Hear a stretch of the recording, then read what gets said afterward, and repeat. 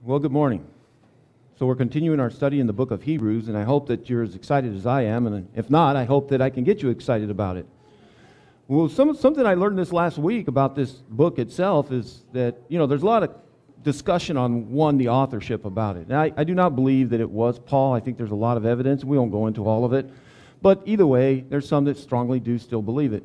But one of the things that is kind of unanimous is that this is not a typical epistle or letter. This was not a letter that was written to be sent out and mailed out.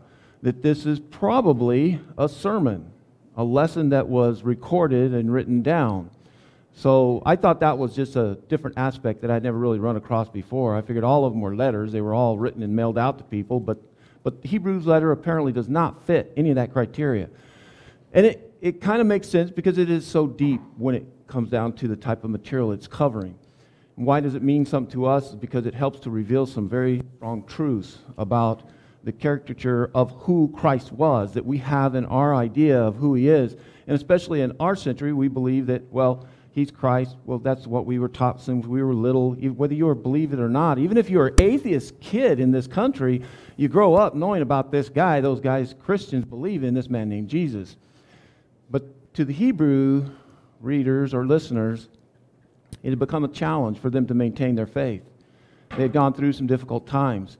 At one point, they had come out of Judaism and accepted Christ as a Savior and the one that fulfilled the prophecies. Because that was a style that Paul would do and others. They didn't have a Bible to sit down and say, let's have a Bible study. Go to Ephesians, go to Romans, go to Acts. So what they did, they went to the law, they went to the prophets, they went to the Psalms. And then they would show them the evidence through power, miracles. That would get their attention, wouldn't it? They'd go, whoa, okay, yeah, this guy's got some power that nobody does.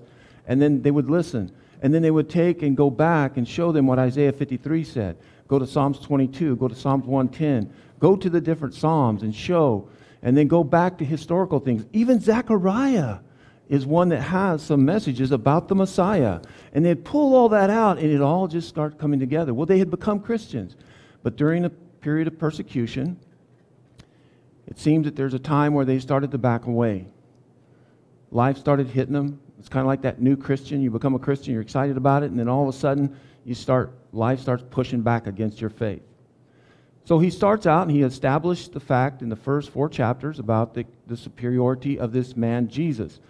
And interesting, every time you hear the word Jesus or Christ in this, you don't see them always together. But they're significant to the writer because he's trying to establish to the people a character trait or who he's about. It'd be kind of like you say Ron, the preacher, Ron, the mountain biker, Ron, the dummy, Ron, the sense of humorist, Ron, the paramedic. It adds something else. If you're talking to certain people, like you guys, you'd probably say Ron, our preacher. And then guys that I ride with, there's other Rons, mountain bike, they say Ron, the mountain biker. And it would associate quickly a character trait of who I am. So when we read and we see this, I want you to remember that as well. If you're the Hebrew reader and you're listening to this, it means something when he says them separate and when he brings them together. And when he started out, it was the man, Jesus. From the beginning, he talks about how God communicated. God communicated in all these different ways. You're aware of them, you old Jew. He talked to the prophets, he used angels, all this, but he doesn't anymore. He speaks to this man, and he doesn't say man, he says through Jesus. He establishes the fact that he's a God. In chapter 2, verse around 7 and 8, he talks about the idea that everything that came into existence was because of him. So now he says this man, because he still uses the word Jesus. He never ties Christ to it. So he still says Jesus, this man, was a God. And then he goes on and exhorts them about some of the great things that he's also accomplished that are far better than anything that they've seen before. Through the prophets, he was a prophet that he now speaks through. Prophets who they spoke through, right? So then also angels. To what angel did God the Father ever say that you will rule? And not only that, aren't angels ministering? So he's greater than the angels. And he's also greater than Moses, the one that gave you the law. Why? Because he not only is a part of the house, which was the Mosaic law, he built it. Who is greater? The one who built it or the one who serves in it? Moses. And then he goes through and talks about Joshua, indirectly by talking about, and Joshua was another great character that they understood, how that he had taken them through the land of Jordan and destroyed all their enemies and took the promised land. But it was all about rest. They got that symbology. They understood that symbology because that's what they yearned for. They wanted to come out of slavery from Egypt and get rest. They failed. They wandered through the desert for 40 years. That generation died. They didn't get the rest. Then Joshua brings him over. Remember Joshua? What's the other name for him in the Hebrew? Jesus. Isn't it interesting that Joshua was to bring the people of God into a land of rest? Joshua, Jesus, see the shadow of what he's showing? Isn't that marvelous when you think about that? God didn't do that by accident. He did it as a very powerful teaching point to reinforce, one, his wisdom, but the beauty of what he's trying to accomplish for us. But did they achieve it? No. No. They also failed to obtain that rest. And on top of that, he says, now if you'll think about it, in that conversation, every time that God would talk about rest and the prophets would talk about rest, there's another one he kept talking about that seems to be further down the road. And don't you want that one? And the Hebrew readers, they're going, yeah, absolutely, man, we want that rest. That's the rest our fathers couldn't get. That's the rest that nobody's been able to get. We want that rest. He said, it's in Jesus. That's where it's at. And then it's like there's this turning point that he turns the knob a little bit tighter, and this is where I think why I'm having to explain this, because last was Sunday, we didn't do Hebrews. But after he goes through all that beautiful things, he gives two warnings as well, doesn't he? He goes through and he gives them a warning about neglecting salvation by drifting. And then he gives them a warning about failing to enter that rest. And at the end of that, then he says, the Word of God is like a sword. It will cut through everything. You can sit and say certain things. Now, I'm paraphrasing. This isn't part of the quote.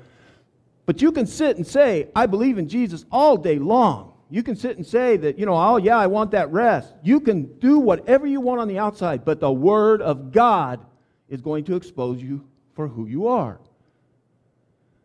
And every time you're exposed, guess what? You're going to come up short. And that doesn't work with God. You can't do that. You can't come up short and be right with God.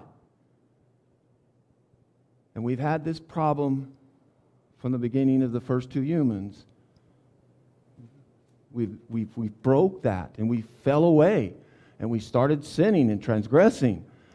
And the only justice that should be delivered would be destruction of us, because God is pure. That's justice. That may not be right to you, but when you're sovereign God and you're pure like He is, that's justice. It's like going before the judge, and the judge gives you exactly what the law states. Okay, I was speeding. Okay, $75, bam. Mercy is, He lets you go. That's mercy. That's not justice. We want mercy. We don't want justice, because we can't stand before God and truly receive mercy. So let's see the problem. So after he just told them that the Word of God is going to expose you, and every time you think about it, you are short. And if you're short, which means you fall short, then justice is God has to punish you. And now he comes to the way that we can be right. The only way that we can be right. We need somebody. We need a priest. You ever seen the people in court, the criminals that think they can? Ted Bundy tried to do it. He tried to represent himself before the judge. And they looked at him, and the guy had like 130. He was a genius, but he was an idiot. He made himself look foolish. He didn't know how to handle himself. That's why courts, a lot of times, you can represent yourself, but you're really silly if you do. There's just an aspect of it. You need somebody else to come up and know the language, represent, be respectful, be credible. And even those who say, I'm going to represent myself, a lot of times, what does the judge do? Appoints him a lawyer that sits beside them. to protect them from themselves. Because the judge knows this person, they're going to get in so much trouble. They try to stand up and justify themselves. We need somebody. You can't do it by yourself. So after he says and points out that glaring fact to us, the fact that when that word exposes us for who we are, we have to have somebody to stand between us. And so God set it up. And that's the shadow of the priesthood. And so he starts out and starts to now establish the fact that this Jesus is a priest. Now, you know what's interesting is he's already started to do this. Now remember, the Jew understood very clearly the promises and the establishment and the organization of Mosaic law and how the tribes were blessed and organized and all that. They knew the priesthood, and to be a priest, you had to be of the tribe of the Levites. That's just a general everyday priest. The next is the one that was the most important. See, if you're just a Levite, an average Levi, okay, they called you a priest, but guess what you got to do? You got to clean up the tabernacle, you got to pack it, you got to sweep the floor, you got to minister to the house of God. So don't confuse saying the Levites are priests, because it was the high priest who did the most important job, and that was to make them right with God. The patriarchs before Mosaic law were the high priest of the family. Remember when we were talking about Job? Job, as a patriarch, would offer sacrifices for his family. He was the one that would make things right with God. But the blood of bulls and goats still comes short. And that's what he's trying to show us. There's a fallacy here. You see? And so that's what he's going to establish. But he brings it up in chapter 2, verse 17, when he says here, therefore he had to make him like his brothers in every respect. So what was he before? I'm going to pause there. What does that mean? He had to make him like, well, if he's just a human, he's just a human, right? I mean, come on. What do you got to make him anything else? Why did he insert that there? Because you and I, if we thought he was just God walking around, then, well, that's not fair. I mean, come on. How would he understand what it's really like to be lowly little humans and, flesh? So he's connecting again the concept where you earlier introduced, the idea that he is a God that he created, and now saying that, but when he came down, the Hebrew writer says, he had to make him like us. He had to make him human, in other words. In every respect, he didn't have anything that you don't have right now this morning. Nothing. He was human. And that's what we have to remember, because it helps us to then have a greater respect for what he accomplished. And so he goes on, he says, so that he might what? Now this is a key verse, because when we go a little further on, there's a hard verse that we have to deal with about deity and such. But look what he says. He says that he might become merciful and faithful high priest, without him becoming like us. This is one aspect that he would not be able to accomplish. And so he says he had to do that. In service to God, that's what the priest did. And what was it to ultimately accomplish? Is to provide that atonement, that sacrifice between us and God. This is not a new thing. I mean, the Jews who had they grew up Jewish, they had listened to all of these prophets, and, probably like you guys growing up, listened to all the sermons of the preachers before. And it just kind of becomes a part of who you are. But they hear some of them, and a lot of them couldn't understand of them. One of them is this one that I found, is Zechariah, that I wanted to bring up. The prophet Zechariah. He says in chapter 6, verse 13, he says, yes, he will build a temple of the Lord. He will bear the glory, and he shall sit and rule on his throne, so that he will be a priest on his throne, and the council of peace shall be between them both. What does that show us? See, if you had no idea, the idea of what this was all about, in other words, until after he came, you'd say, okay, that's kind of cool. Wait a minute. Whoa. he's going to be a king and a priest? You know, the Pharisees would be going, whoa, whoa, whoa, you can't do that. That's violation of the law.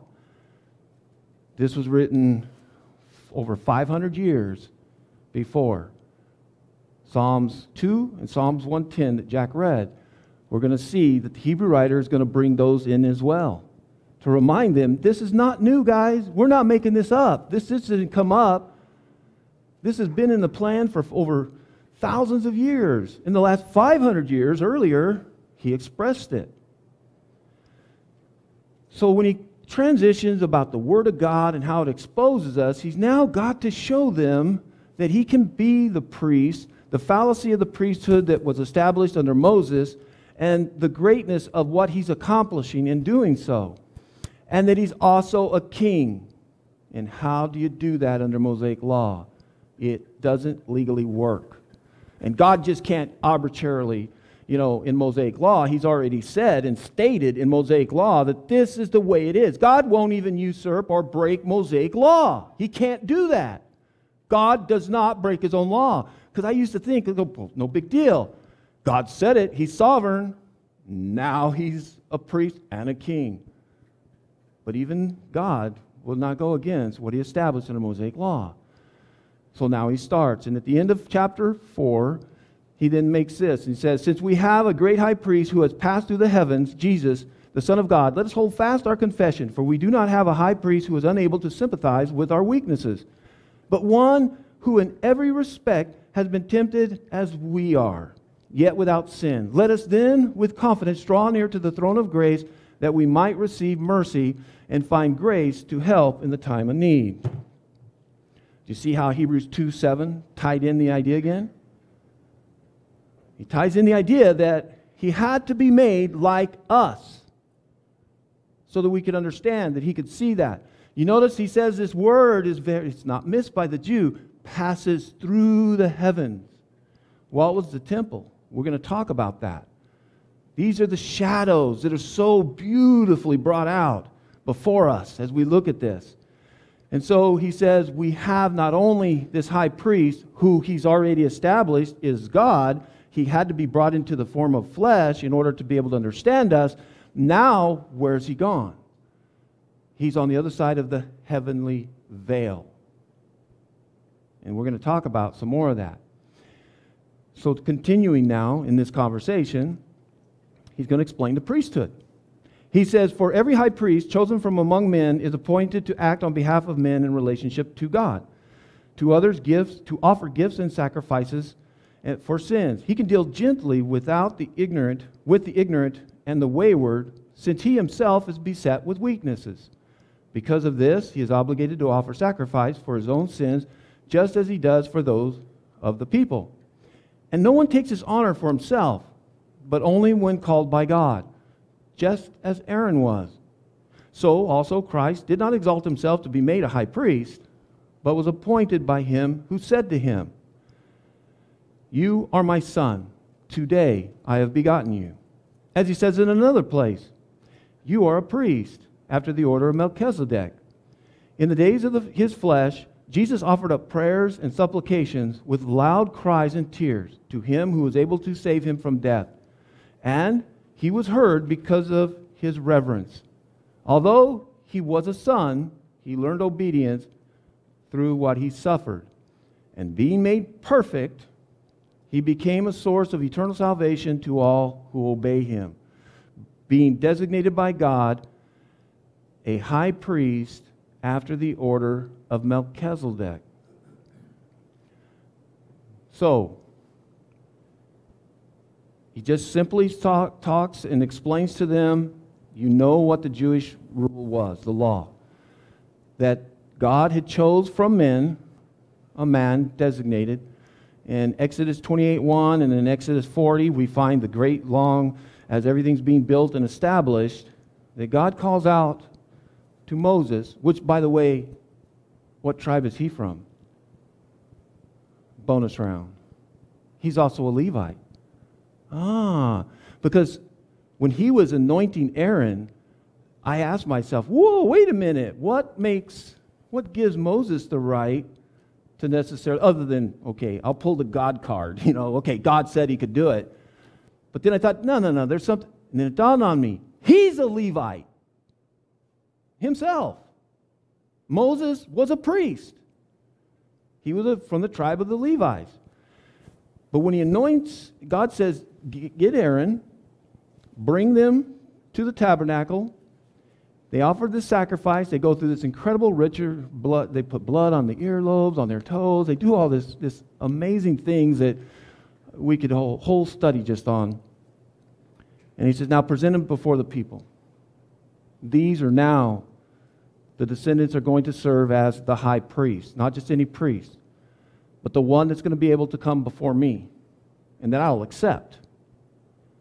Because that's important too. You see, because in the past, there had been people that tried to step before God and explain that we are a priest. Korah, the rebellion of Korah, tried to take over the priesthood. And what happened to him? God opened up the earth and swallowed him. This king named Saul, what did he try to do? He tried to offer sacrifices when waited too long. Nope, God ripped the kingdom out of his hands. Uzziah, a very righteous king, very good king, very few good kings. He thought, you know what? I'm going to go to the temple and I'm going to offer incense. God struck him with leprosy. Another man, no matter how righteous he is, cannot proclaim themselves a priest. Only God can do that. And he says, what was their purpose? They're appointed to act on behalf of men before God. You can't do it. You have to have somebody go between you. And the same thing, what is he to do? He's to offer the sacrifices to atone for you. In Exodus 12:40, I'm going to skip past that, but if you want to go and look, just for time's sake, because I know I could keep going on and on, because this is so dynamic and so amazing when we look at this. But this is the place in Exodus chapter 40 where he talks about it. But it's interesting how he washes them and he anoints them and consecrates them. And it's a perpetual, look at the last verse there. It says, to them a perpetual priesthood throughout their generations. Nobody else could step in. Levites. So where's Jesus? What tribe is he from? Judah. Okay, we got a problem. You see, whenever he was talking about that, what's fascinating is as the Hebrew writer, the Hebrews are listening to this, and they're listening, he brings up this idea that he's a priest. Whoa, click, click. And I know, with the Holy Spirit working through this man writing this Hebrew letter, sitting there going, I'm going to have to deal with this one. I just can't blow by this. But he piques their interest, doesn't he? When he says that he's been made a priest. Whoa. And then he goes on. And he keeps bringing, and he brings up Melchizedek. And he brings up Melchizedek again. They know him. Psalms 110 that we read. They know about Melchizedek historically because of Abraham's encounter with him, and they know him through the Psalms, and they know something about this priesthood is still there. But is Melchizedek a Jew? No. He was described as a high priest of God before the covenant was made between Abraham. Well, maybe not that, depending on which one. But definitely over 500 years before the Mosaic Law was established and the priesthood was established under Moses. There was a priest to the Most High God. So it comes before. It's greater than. And he's going to deal with Melchizedek in chapter 7 a lot more because he's leaving that kind of hanging there as well. So what is the one purpose about the human factor, he says? He says that it's because he can gently deal with the ignorant and the wayward. That's us. Ignorant, there's some that just don't know. A part of the atonement, Yom Kippur, that would occur was that the sacrifice was a part of a national sin that they may not know that's going on to help cover those up in a way. The wayward are those who are going their own way, going a rebellious way or such, sinful. So that's what they were to do. Because I'm a human, I should be able to understand what you're going through. The irony is that 125 years before Jesus came, they had over 29 high priests. Now you think, no big deal. Remember, I said perpetual? In other words, it had to stay in the line of Aaron, not just a Levite, but Aaron. Aaron's son, Aaron's son's son, and it had to be the firstborn of Aaron's sons. They had over 29 high priests. Now you wonder, so what? How many presidents did we have in 125 years? Well, I looked that up for you. 26. Teddy Roosevelt. So we go back to our first president, put this into perspective, and we know that, some served 2 terms.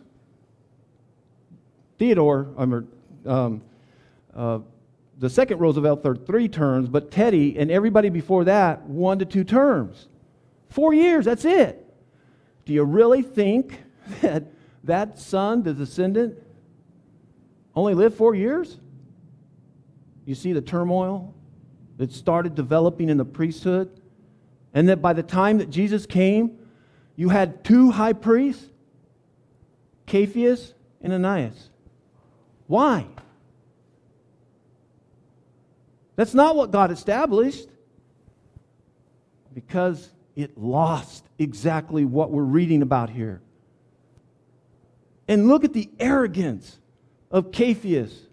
Look at the arrogance that they had, that he displayed. Do you think they really cared about the people? They had become political. All they cared about was pleasing Rome. All they cared about was getting rich and moving on. They would not stay in that office like they were supposed to. They would trade out. And when Rome didn't like the priest, the high priest, they would get him another one. And so, guess what? Hence, Caiaphas. Ananias was the one that should be serving. But the Romans didn't like him. So the high priesthood, by the time Jesus came, and from this point historically, the people knew it was broke. It was just a joke. But it's not a joke to God. Not a joke to God. Now, he brings up this aspect about that understanding is because why did he have to go twice? He says he's obligated to offer sacrifice for his own sins just as he does for the people. Isn't he one of the people? Why doesn't the one for the people cover him as well? It would, right? Because he's just one of the people. That was a reminder. That's the moment that when he got so tired of preaching sermons every Sunday, so tired of offering sacrifices and listening to the people, that he would remind himself that this brutality that I'm putting on this animal and cutting his throat and bleeding this animal out and taking that blood and going into the Holy of Holies is for me. No one else has to do that. Everybody else gets lumped into the next one. But I have to go in there before God for me before I go in there for you.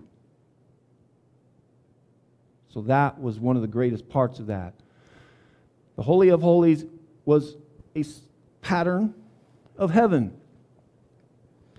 The throne room, the mercy seat on top of the Ark of the Covenant.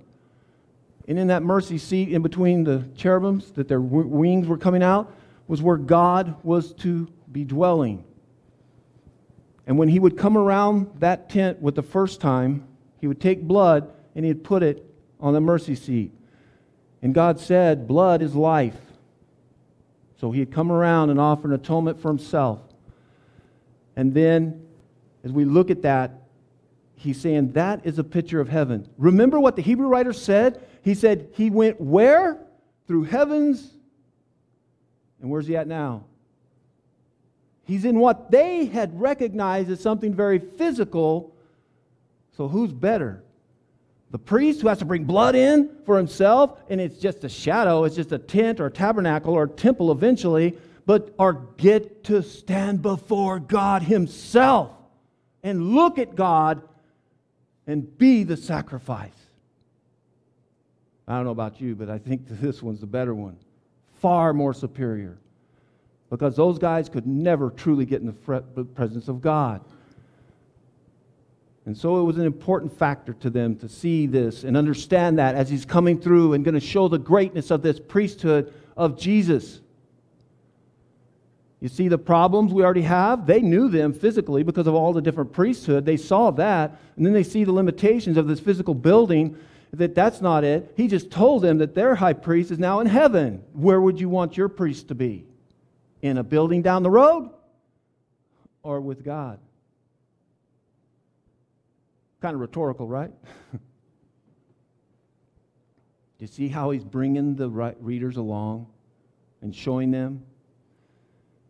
And it's not without facts. It's with Scripture. He's showing them. Nobody, then he comes back and says, takes that honor for themselves. Like I mentioned earlier, those who ever tried to, it ended poorly for them. But only by God. And then he links Aaron. Historically, you guys remember that? I'm acting like you're the readers of the letter. You remember that? You remember that story when you were growing up? How Aaron in Exodus 40, they didn't have those verses, how Moses had taken him and did all that? Just like the way God called out Aaron. Remember that? That's right. Only God could pick him. So Christ, notice, remember what I tell you about when you find identifiers of who he is as a person? It changed. See this? Now the writer went from Jesus, the man, to the Messiah, the anointed, Christ. Also, Christ did not exalt himself to be made a high priest, but was appointed. So he didn't just come along and get this little cult together and say, okay, I'm going to be the high priest. No, this is all something that his Father, God the Father, had chose and put upon him. And there he brings Scripture that they can relate to. They would go, we've heard that. Didn't ever understand it exactly, but this really works. He was appointed by him who said to his Jesus, the Christ, the Son God, you are my Son, today I have begotten you. That word begotten is not something we use every day. I don't go around and say, hey, guess what? I begotten my son today. What? Oh, I'm sorry. Suzanne had a child. We don't use, kind of archaic. There's a lot of things that I read about this that some say, well, that's when he raised him. He begot him. No, that's not. Even the Greek kind of indicates and clears it up. It's brought forth genealogically, established a relationship, and also brought forth. And what did he do? He just described it. He brought him down a little lower than angels, brought him into the form of a man, because he had to experience that. Remember that word too. He had to experience that in order for him to qualify. And he says, that's when I begot you. I brought you forward. When you accomplished all this, that's what he did. And he also says in another place, and that's why I think, the Hebrew writer, because I'm like that. Can you always remember the book, chapter, and verse? He's already said, and I didn't bring it up, he'll say, and it's somewhere else in the Bible. He doesn't say the Bible. And it's written another place. And he says it here. He doesn't say.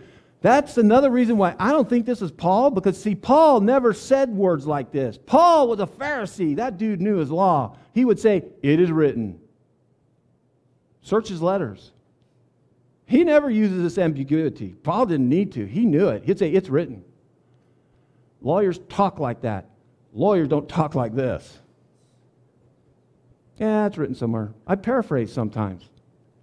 I do that. You do that.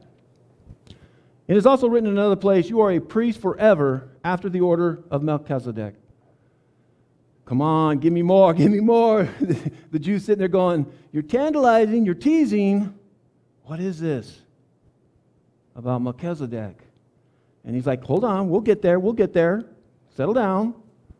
But we got to establish the fact that, one, he is a priest. Then I'll show you legally how he accomplished it. One, I just told you, nobody can establish themselves as a priest unless it's God. And God did that. He begot him. He brought him forward. after he suffered those things and he went through it. And that's something where we have a hard time. We'll see where he talks about the idea of when we read about obedience. I mean, how does God learn obedience? I thought that God knows everything. How do you make a God perfect? Haven't you ever been challenged with some of these words? You read through it and you go, oh, wait a minute, Ron. You're telling me he's God, that he pre-existed, because that's what the Hebrew writer said. That's what John says. I thought that was a part of an aspect of God. It is. Until you have the idea that a God that ever put himself in the form of the creature and lived through that, that's something he had never done. When you're a God and you've never experienced in the actual dwelling of the creature that you made, the suffering, then you don't know. Perfection doesn't mean he was imperfect in that sense, but made complete. It completed the purpose of what he was accomplishing, what he was doing, is what he's pointing out. I can almost hear the writer now take a sigh. It's kind of like you've ever had a serious conversation with somebody and you can tell, you look at them and you go, oh, you're drifting off. I do that when I'm up here preaching sometimes. I can look out and go, oh, man, I lost Jack. I'm picking on Jack. Oh, he's dozing. I could feel this for, the Hebrew writer sitting there going, oh, man, he's on a roll. He's talking about Melchizedek, and he's going through this and showing them how God did this and Aaron and all this. And he goes, oh, man. I got to stop. And then he says this to them. About this, we have much to say. And it's hard to explain since you become dull of hearing. For though by this time you ought to be teachers, you need someone to teach you again the basic principles of the oracles of God. You need milk, not solid food. For everyone who lives on milk is unskilled in the word of righteousness, since he is a child. But solid food is for the mature, for those who have the powers discerned, trained by a constant practice to distinguish between evil and good. So that's what I mean about he can sit there and say this. It's like, are you listening? Do you really want to know this? I mean, because that's what happens to us sometimes. We get a little bit excited, but after a time in our relationship with God, then we all of a sudden stop. We just kind of get bored with it, or we stop listening. And he really exposes it because he says, you're not babes in Christ. You're not brand new to this. You're at a point, actually, that some of you should be teaching this. So how about you? Where are you at? I don't know. But I know that Word of God does, right? Because it discerns, it separates, divides, it exposes us. God knows. And that's something we need to consider for a moment. Two things. One, have we become dull of hearing? Have we kind of spiritually drifted off of sleep whenever we start thinking of the Bible, or we start thinking about spiritual things? And the other one is, he's not talking about preaching. He already said, if we go back and look at Paul's letters, he says everybody has a different talent. Everybody has a different thing that God has blessed them with. But can you not at least express the gospel? What is the gospel, by the way? If I was to walk you, if I was able to snapshot you and we were to go over here and I was to be able to quiz and say, okay, Dorothy, what's the gospel? Darren, what's the gospel? Crystal, what's the gospel? Jack, what's the gospel? What's the gospel? Could you teach me? Where would you start? Because if you can't do that, maybe you've become dull of hearing. Maybe you're not growing the way that he said. I mean, can you imagine a 60-year-old walking around with a bottle of milk in his mouth? One, milk bothers my stomach, and I am 60, so maybe I'm picking on myself. But think about that for a moment. Every time you go somewhere, he's got a bottle of milk, and that's all he does. No, man, I can't eat that stuff. Now, I know I'm losing teeth, and it's getting harder to chew a few things, but the point is not that. It's that I don't want anything else. That's the only thing that can really sustain me and keep me alive is just the milk. We would look at an individual like that and say, there's something wrong with them. And we would know that if you have a child, after they're born, there reaches a point they have to start eating food. You know what it's called when they don't? In the medical world, it's called fail to thrive. And most normal moms will take their child to a doctor to find out, why is my child not? And the body will start to eat itself because the body is trying to grow, but it can't because it's not getting the right nutrients it needs to sustain itself. That happens spiritually to us. If we do not move beyond the milk, we will consume ourselves. We will atrophy spiritually. And you won't even be able to talk about the gospel. So it's very fitting the way he says that. You got to go back, guys. Go back. And if you need to go back to the milk, that's fine. Because he's not talking literal. He's talking about get back to the basic oracles then and get involved in them, know them, own them, learn to love them again. Because that's what helped sustain them through the last persecution that they had to deal with. What happens when you don't have this ability? What happens? You're not protected. You're in danger. Why would you do that? Why would you leave yourself? Now, there's some people that want to be vulnerable, I guess. But what happens, he says, those who have the powers of discernment are trained by constant practice to be able to distinguish between good and evil. If you're drinking milk, he's saying, you can't. You can't defend you. Just like a child. If you think about a human life form that is only drinking milk, they usually are at the age and the ability that they cannot protect themselves, can they? They have to have somebody else do it. And unfortunately, too many Christians are depending on elders and preachers to do the defending while they suckle on milk. Right? And I'll tell you, like a dad, I can't protect you. Just like with my sons. Just like, you can't. You have to get to a point, like a child, to where you can stand spiritually on your own. That's a mean world out there. It's a mean spiritual world. And if you can't defend yourself, it will eat you up and drag you back. Can you distinguish between good and evil? Well, I'll tell you what, our society can't. It's calling things that are evil good, and those things that are good, they're calling it evil. And it's going to become so blurred that I can see in the future where Christians are going to start doing it too. You see, that's how that silly little comedy in 1970s called Three's Company started us down a road that everybody used to laugh when I would use this as an illustration. I said, what are you talking about? Now, granted, I watched it, and it's hilarious. It's about three people living together, they're not married, and one of them is acting like he's gay. And we laughed about homosexuality and the immorality of living together. And but they never said it. They never would say it out loud. They'd get you to laugh at it, you see. Smoke and mirrors.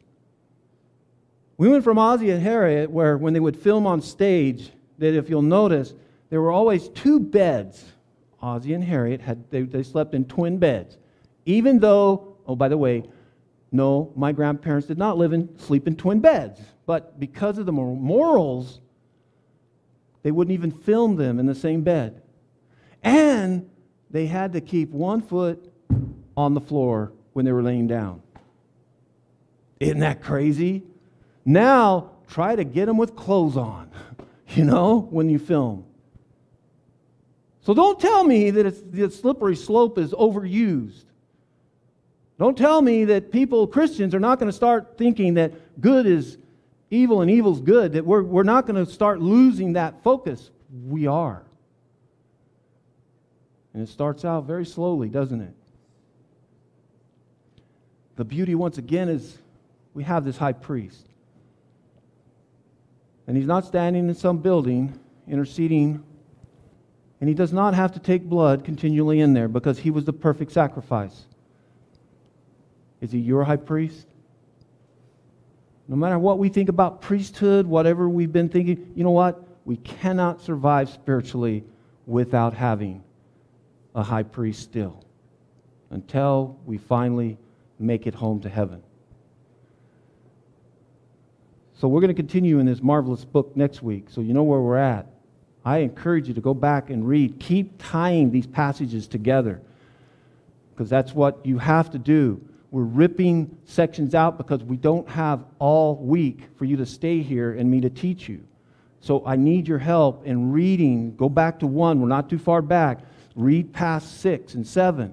Look at the flow so that as I come in and we start to really discuss some details, some great things, you'll start to go, oh, wow, yeah, I see that. We're doing that in the book of Romans this afternoon as well. Another amazing book. It's way over my head too. It's an amazing book. I hope that you will come back and join us and be able to be with us. If you're with us this morning, there's something we can do to help you in your relationship with God, whether to establish it or to help to mend it. We hope that you will let us be a part of that service to you. So we're going to sing this invitation song, and it's a time for each of us to reflect within ourselves how we've been walking before our Heavenly Father. Use that high priest. If you've already become a Christian, you have a high priest. Take advantage of that. Turn to Him. And He is faithful to forgive you of your sins as we decide to turn, repent. We're going to fall again. We know that. It's not a perfection we can accomplish here, but it's something the blood of Christ perfects us. So think about these things. If we can help you, come forward while we stand and we sing.